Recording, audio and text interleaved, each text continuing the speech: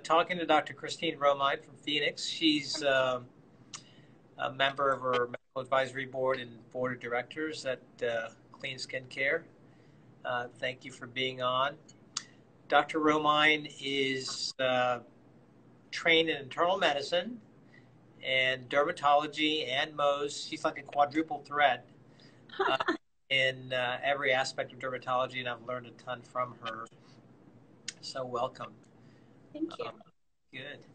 How are things in Phoenix? Good.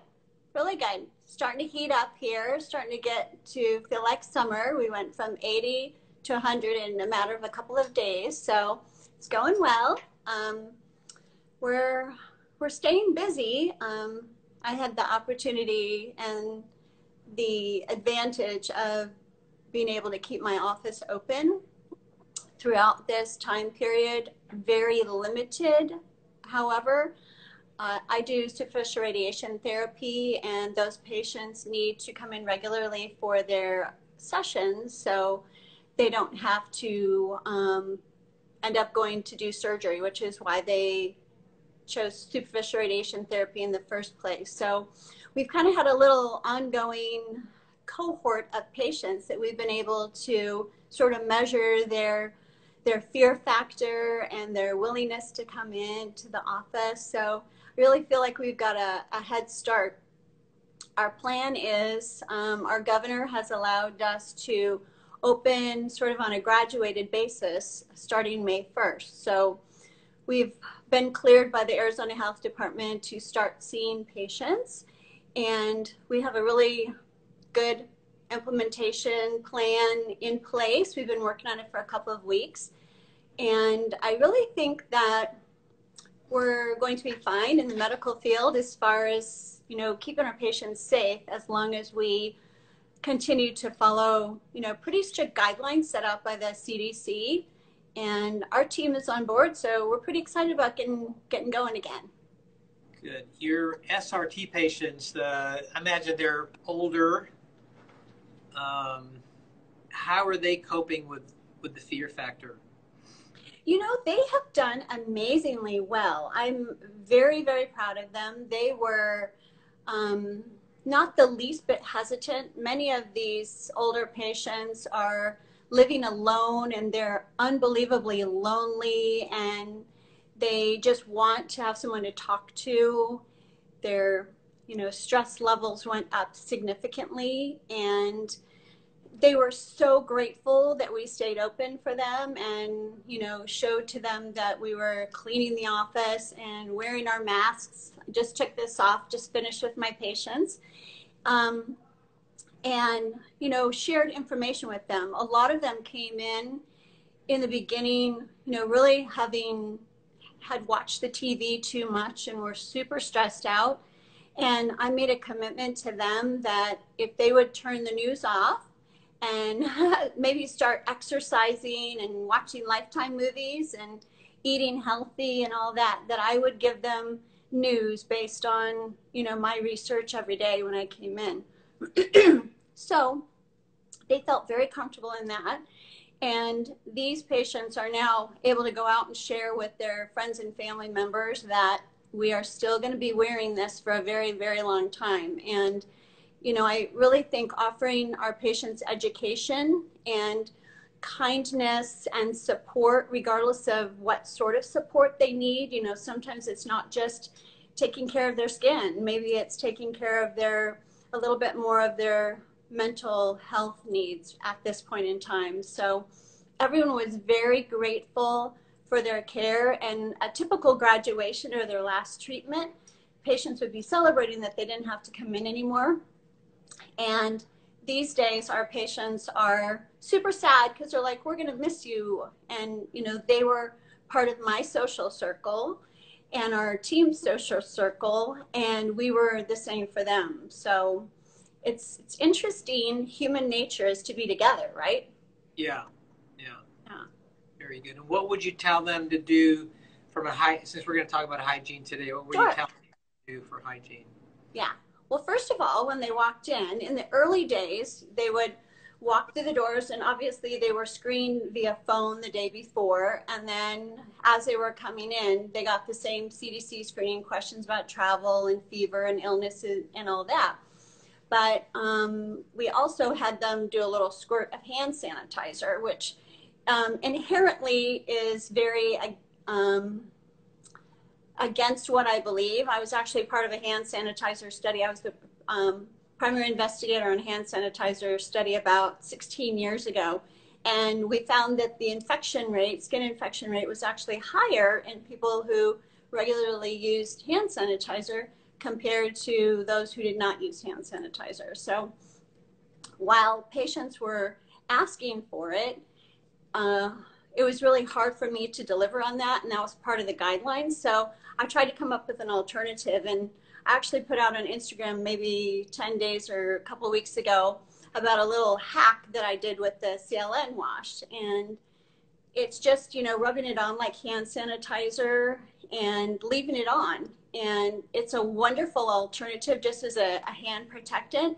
So everyone gets a little squirt of the CLN. We are actually using the body wash, but you can actually use the facial wash too. It's got a little bit of glycerin in it, so it's a little bit more moisturizing. And our number one diagnosis that we're seeing right now is hand dermatitis, and it's people washing their hands, overwashing their hands with harsh antibacterial soaps and using these hand sanitizers that are just, you know, 70% alcohol. So they get a squirt of their CLN wash, they're taken back to the radiation room, and, you know, we make sure they're draped and they get a lead liner on them. And then we deliver the radiation. Part of the protocol that I've used for 6 years during radiation is to have them use the CLN head to toe every day. And it's interesting, I have a big referral population from other dermatologists here in the Valley that don't do radiation. And on the day of simulation, or the day that it's like a dry run through and we give them all the instructions, we tell them you have to start using the CLN right away. And many patients have actually come back and said they loved it so much that it got rid of their rashes and things that they've had for years and years prior to even starting radiation. So without sounding like a commercial for CLN, it has really been a game changer in my practice. So I started using it 6 years ago when I started doing radiation. Great. Yeah, you've taught us a lot about our own product. Thank you. I know. Yeah. So what do you do for your routine in your own household for hygiene? What's your day like, and how do you protect yourself, and what do you tell the kids? Yeah, well, I think it's the same for all my team members, because once they start here, you know, they hear me talking to the patients about use of clean head to toe every single day. And I personally wash my face 2 times a day with it too. I travel with it. You know, I have a little size, small size one that I travel with. And I do a lot of aesthetics as well. About 50% of my practice is aesthetics. So we use it in that part of my practice as well. But I always tell my patients that I rate my skincare based on if I would pay $25 to get it in my luggage, you know, to even go away for a weekend. So I would definitely pay $25 to get it in my luggage. Okay. My whole family uses it. The guys really could have nothing else in the shower. They use it as a shampoo and a body wash.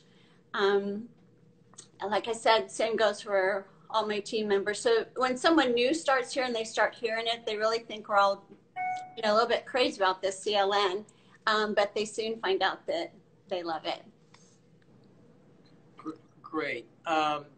So as far as your aesthetic practice, are you going to start taking patients next week? Are you? Yes. Yeah. Mm-hmm. Okay. Yeah, that part of my practice will be a bit slower, but unfortunately we've had to already cancel more than 6 weeks of patients. So my aesthetics patients, most of all, are very excited and anxious to get back in.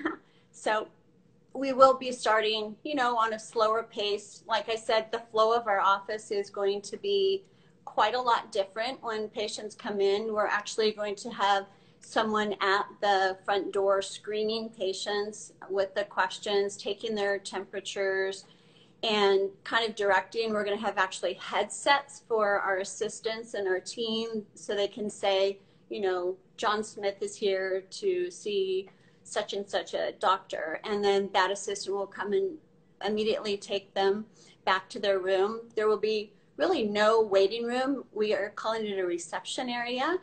And that should be a seamless process flow through our office directly from the front door to the exam room. Everything will take place in the exam room, as well as checking the patient out and rescheduling their next appointment. So it should be a touchless experience for our patients. And we're really hoping to make our patients feel very comfortable and at ease, feel like we're taking really good care of them. What type of aesthetic patient is most keen to come back and see you? I would say the injectable patients probably. The injectable patients, like patients who need their neuromodulator, their Jeuveau, Dysport, Botox, all of those are neuromodulators that I use on a regular basis. Because it's relatively inexpensive and quick to do. It's sort of that lipstick effect that we've known throughout the ages, that, you know, women will never give up the beauty part of their practices regardless of the economy. And this is one of those procedures that, you know, most people are very willing to pay the few $100s that it takes to get rid of their wrinkles and get rid of some of their stress lines.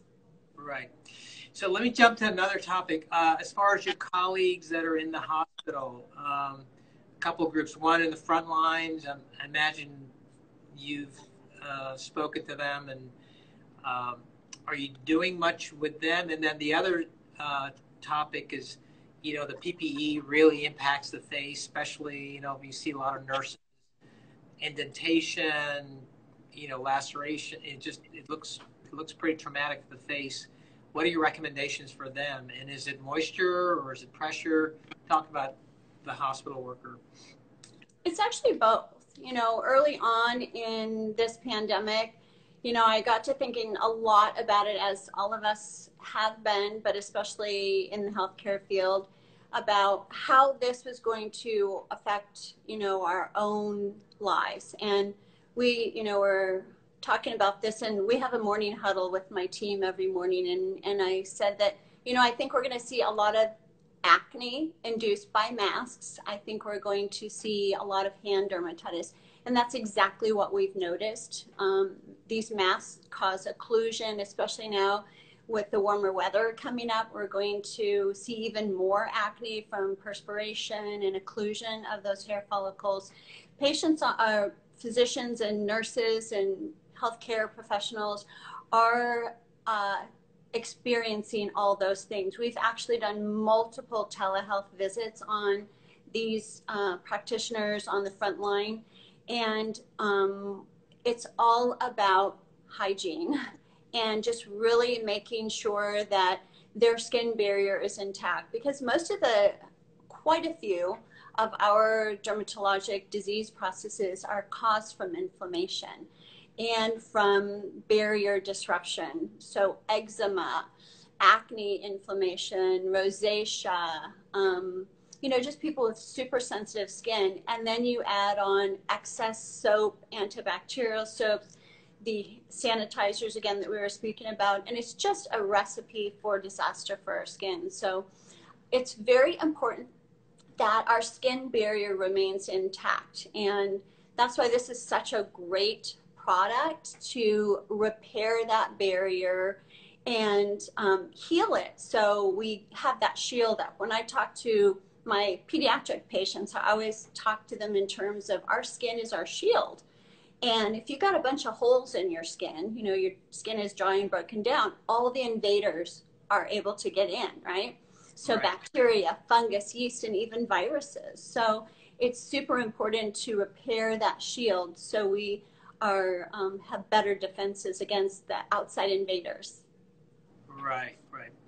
So what is the number one thing you would tell people going forward in the next 3 to 6 months, whether they work in the hospital or not, for them to protect themselves? What would be your recommendation to them? Well, it's my personal opinion, and it's my mission to get the word out that we all need to wear masks. I mean, I tell, you know, my team every morning, I reiterate it over and over because I really want them to mimic these terms that I wear my mask to protect you, and you wear your mask to protect me. So I think masks are critical whenever you're in public places, absolutely mandatory.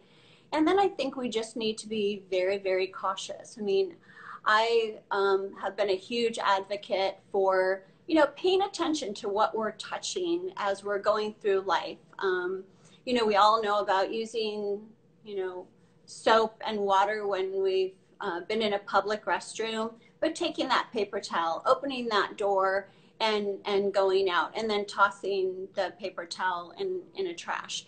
The other thing is I feel very comfortable. I would feel very comfortable to travel at this point because we know how to protect ourselves. So we wear our masks and we sanitize the space we are living in for the next few hours or day, and make sure that those spaces are clean for us. And I think that if we're all paying attention to this, we should be able to keep this curve sort of low, and we maybe won't have as high a peak. Obviously, once things are opened up, we are going to see a rise in cases. It's just going to happen. But I think the more accepting we are of everyone wears masks and everyone, you know, protects each other, I think the better off the whole community will be. Right. The point of both sides wearing the mask is really critical. I mean, that reduces the chance. Very yeah, both ways.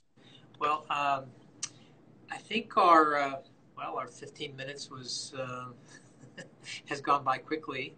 okay. And Dr. Romine, I want to thank you, and I hope you stay safe. And we may have to do this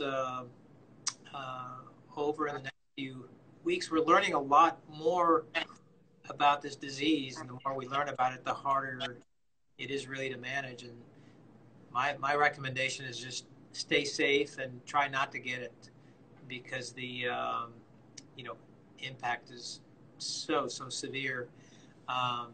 Maybe next time we talk, we can talk about the skin manifestations of COVID, which are certainly many, and it's probably vascular. Yeah. I'm really proud of us, though. I mean, as a human species, that we've really come together in a community, and really all for the first time in a million years, that we've all been fighting the same enemy. So I think if we have that spirit that we can do this and come through this and all band together and help each other out, I'm very, very hopeful. I'm an optimist, as all my friends know, but I really, truly believe that can happen. Yes, that's a great advice. Thank you so much. I appreciate you joining me, and look forward to talking to you in the coming weeks. Thank you. Great to see you. Good seeing you. Bye, everyone. Bye.